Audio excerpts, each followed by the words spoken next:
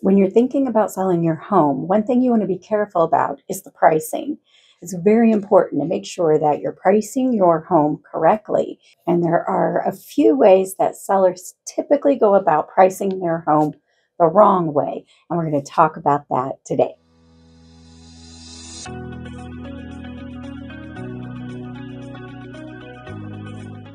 Hi, my name's Deanna Bradford. I'm a realtor with Reese Nichols Realtors, Excelsior Springs, part of the Bill Hightower team. So the first way that sellers go about the wrong way of figuring out how to price their home is by doing their own research. And by that, I just simply mean going to places like Zillow or realtor.com and using that as your only data point for basing what your price of your home should be. Now, there can be some value in those websites and what they put out there, but there's a lot wrong with it too. So to really get accurate information, you really want to get accurate data, which could require being able to access things like the multiple listing service, MLS, as we call it, which is what us realtors use to list homes. And then when they close, we have access to that information as to what a home sold for, along with information about that home. So if there were some concessions when somebody bought that home, meaning that the seller had to make some repairs or paid for something towards the buyer, either in closing costs or in repairs, we can take that into account when trying to determine appropriate value for a home. Zillow, realtor.com doesn't take that kind of stuff into consideration. Also, those websites can't take a look at the inside of your home. So they don't know the difference between something that has had a lot of renovations done and a lot of updates, something that might be more custom built and have more custom things done to it that might be worth more.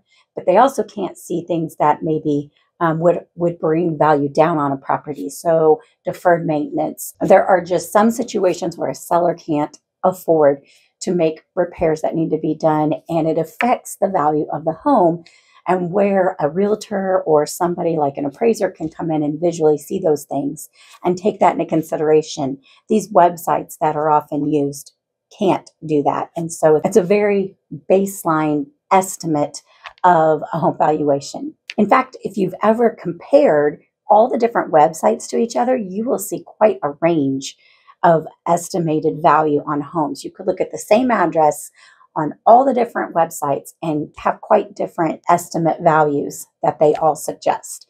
So I think that kind of goes to show why they come up with such a range of values, because they can't see those details. They can't do that closer in-depth research on a home where a trusted realtor, and especially a local realtor, can do. Another way that sellers will go about pricing their home in the wrong way is thinking that they should price it higher. There's a mentality out there that when somebody thinks, oh, I want to get this much for my home, so I'm going to list it up here and wait for a buyer to offer less, figuring that somebody's going to come in and, well, they're going to make an offer and then we'll negotiate anyway. So that gives them room to come down. And while that might work sometimes, depending on the market and depending on the situation, most of the time, that's not a good idea. I recommend listing at or right below whatever market value is. So when we run those comps, we get the data and we really zero in on what a fair market value is for your property. My recommendation is to stay as close to that as you can when listing. You are competing against other properties. And right now, we are in a market where there's not very much inventory. And so you don't have a lot of competition. So when things pop up, you want to be the one that stands out, right? You want to not be the highest priced home in the neighborhood. You want to be at a competitive price where people will come in and see value in your home and want to write an offer.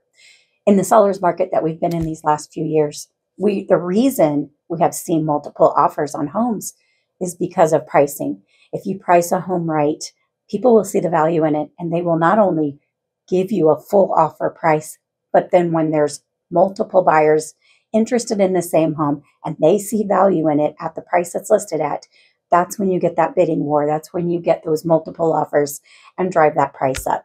So pricing a home at or just slightly below that fair market value is really recommended when trying to determine a value for your property. And the third way that sellers go about pricing their home incorrectly is by letting their emotions get involved. Don't price your home based on emotions. You have to remember that your home is only worth what somebody is willing to pay. That's how we determine a value on a property. We take a look at what people have paid for comparable homes. And based on that information, that's how we can predict what somebody will pay for yours. So remembering that your home is only worth what a buyer is willing to pay for it is super important when trying to come up with value. A lot of times we find sellers are very emotional because either they've been in the home a long time, it means a lot to them, they've put a lot of hard work into it, spent a lot of money making updates and upgrades, or maybe done the work themselves and have a lot of pride and ownership. So of course, your home means a lot to you. Another scenario I see is when people have equity in their home and they have plans of what they're going to do with that equity, things that they need money for after the sale of their home, and have an idea in mind of how much money they'd like to get out of their home. And that sometimes is possible, but you can't decide to sell your home for a certain price point based on future needs. You have to price your home based on what somebody is willing to pay for it. And we find that information, like we've already talked about, based on those comparable solds. Those are homes that somebody already bought. They were willing to pay that amount for that home. So we find homes that are comparable to yours in your neighborhood, and that's how we determine what a fair market value is. That's how we come up with an idea for a list price, and then from there, get it on the market and hopefully are able to market that to buyers who are also going to see that value in your home, and then in turn place an offer and buy your home at that price. What are your thoughts about this topic of pricing a home and how to price it right? I'd love to know your thoughts on anything that I've said today, or if you have any questions, leave them in the comments below. I'd love to see those. And if you found this information helpful, please like this video. And again, don't forget to subscribe and hit the bell notification to be reminded when we put new videos out each week. Thanks again for watching and have a blessed day.